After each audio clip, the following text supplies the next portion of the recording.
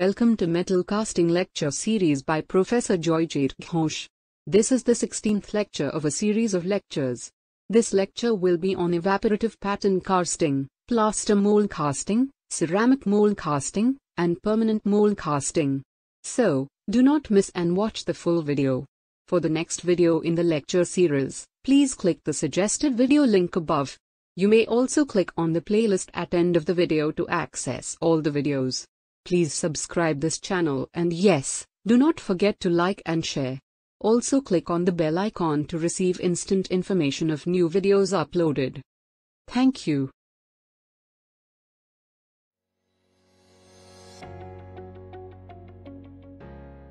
Hello friends, welcome to this lecture 16 of a series of lecture on metal casting. In this lecture, we'll be discussing on some different types of casting processes like evaporative pattern casting or expandable pattern casting, plaster mold casting, then ceramic mold casting and permanent mold casting. So 4 different casting processes we'll be discussing. We'll be starting with evaporative pattern casting or expandable pattern casting.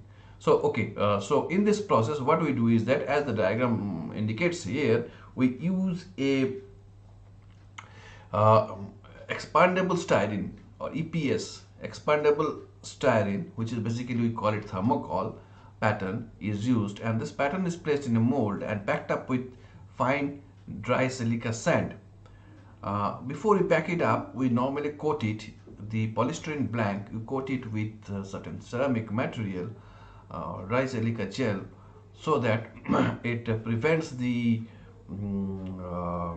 entry of the silica sand inside the mold. And we back it up, we place it in the flask and back it up with molding sand, which is basically dry silica sand, and then pour the molten metal. Now when the molten metal comes in contact with the EPS, that is expandable polystyrene, what will happen? This polystyrene will evaporate and leaving a very small amount of residue inside the mold. So the metal will replace the polystyrene, and you get, when it solidifies, you break the mold and take out the casting. So this is the basic process, very simple. So what we require is that basically encapsulated polystyrene beads. These encapsulated polystyrene beads are placed in a mold, in a metal mold, and is heated. So when it is heated, it expands. So it is called expandable polystyrene or thermocol as we know it. So it takes the shape of the pattern depending on the die, and number of patterns can be assembled just like investment casting. Number of pattern can be assembled like investment casting, and you can see the figure here. Number of pattern can be made in a tree-like structure, and then it is coated, and then it is placed in a flask and compacted with molding sand, and then we pour molten metal. When the molten metal is poured, this polystyrene material will burn and vaporize, leaving very less residue, and the metal will fill the polystyrene space, and it will solidify, and we get the casting, and when we get it, we cut it and take out the parts. So this is the about the evaporative pattern casting.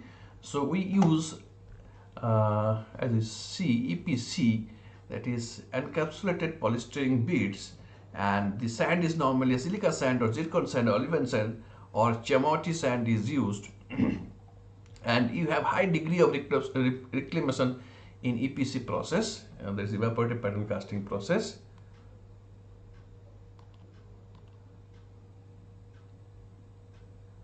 So as I have said, the polystyrene beads are placed in a mold, in a die, and then heated, so it expands and takes the shape of the die and is taken out. Number of pieces are assembled and then placed in a flask, and then the ceramic coating, before placing it in the flask, ceramic coating is done. Coating acts as a barrier to prevent the penetration and sand erosion during pouring.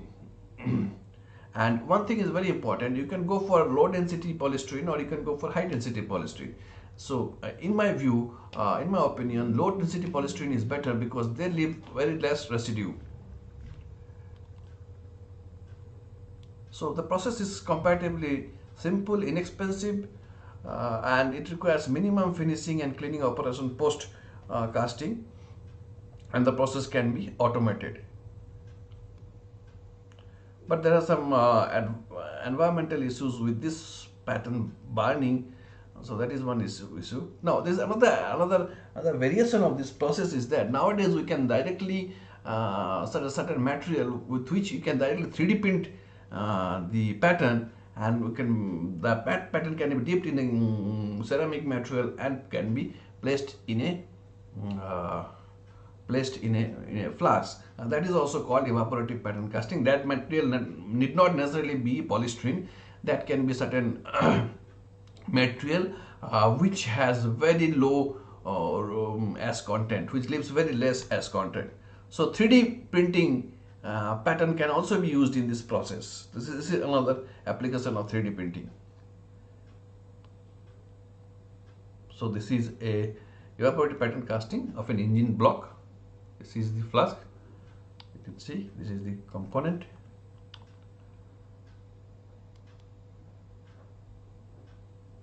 Now this coating is important because it is an integral part of the casting production, since they provide good quality surface.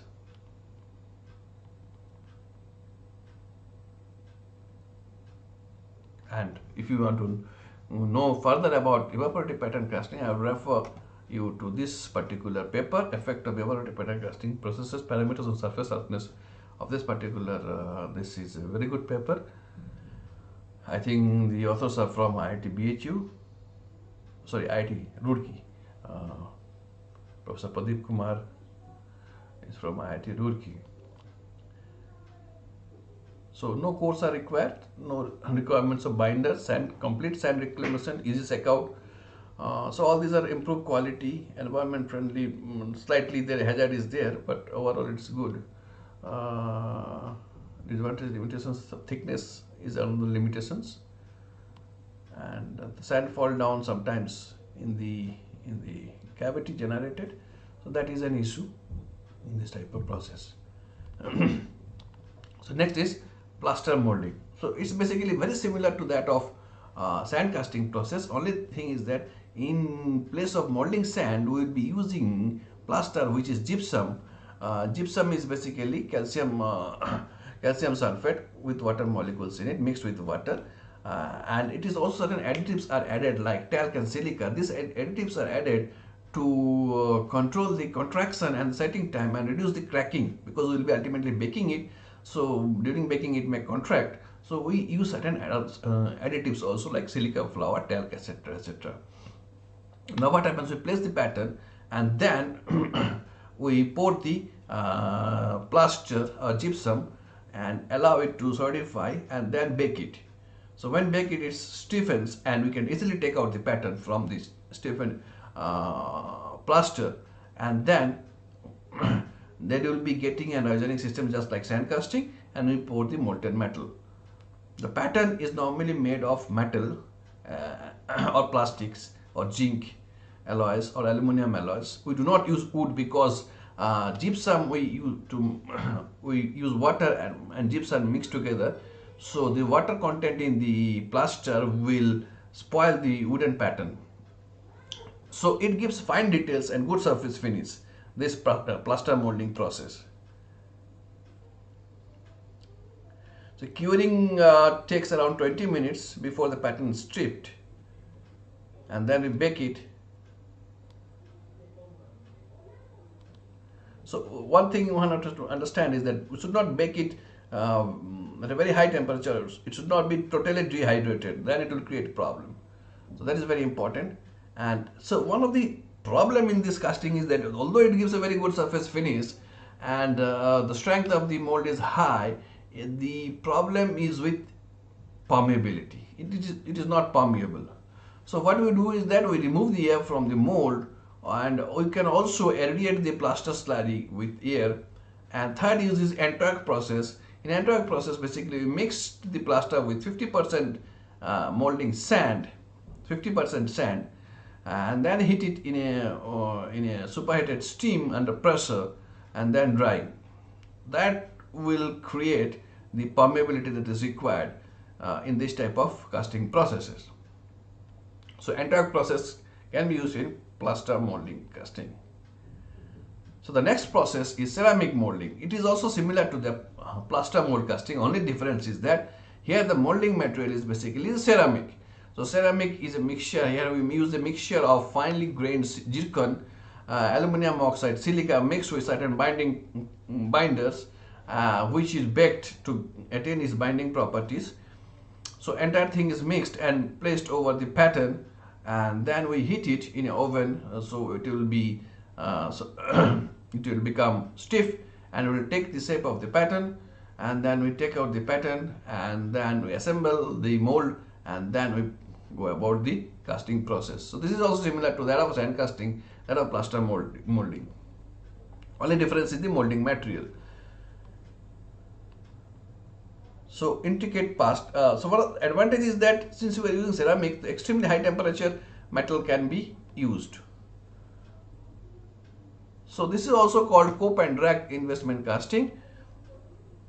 And typical parts are impellers, cutters for machining operations, dies for metalworking, molds for plastic, making plastic and rubber components, and parts weighing up to 700 kilos can be cast by this process. So what is the slurry of the mixture? Slurry is zircon, aluminum oxide, fused silica and mixed with certain bonding agents. So these bonding agents can be ammonium phosphate, it can be hydrated silica gel. So we'll see what are the bonding agents. So this is mixed and placed over the pattern, and then use a torch. This is a saw process. Use a torch and hit it, or by true ceramic process we strip the pattern and then hit it in an oven. So the two processes are there. So in true ceramic molding, here it is mixed with calcium or aluminum phosphate as the binder, and the ceramic molds are made by dry pressing method. And the mold is finally stripped from the dies and baked in the furnace. While in the saw process, we use ethyl silicate or we call hydrolyzed ethyl silicate as a liquid catalyst, and then pour over the pattern and allow to gel. And then the mold is stripped and heated under pressure in a gas torch. Then it is cooled and assembled and fired before pouring is done. So the typical applications of ceramic includes impellers, complex cutting tools, plastic molding, mold tooling, etc., etc. So this is all about ceramic mold casting.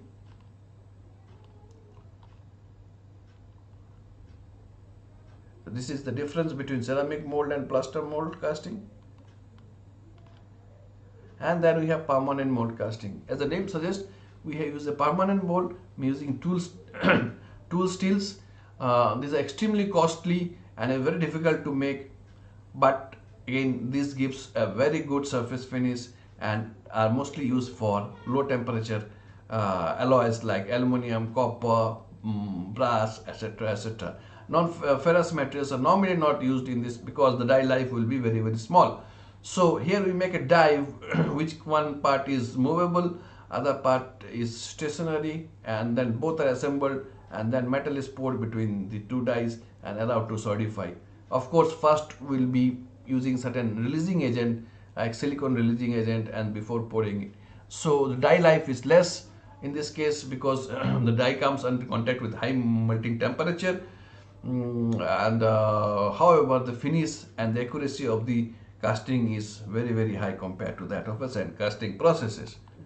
So this is a piston head which is being cast. You can see this is a coarse coping, and this is the die, two-part die which is assembled, and this is aluminum casting is being done.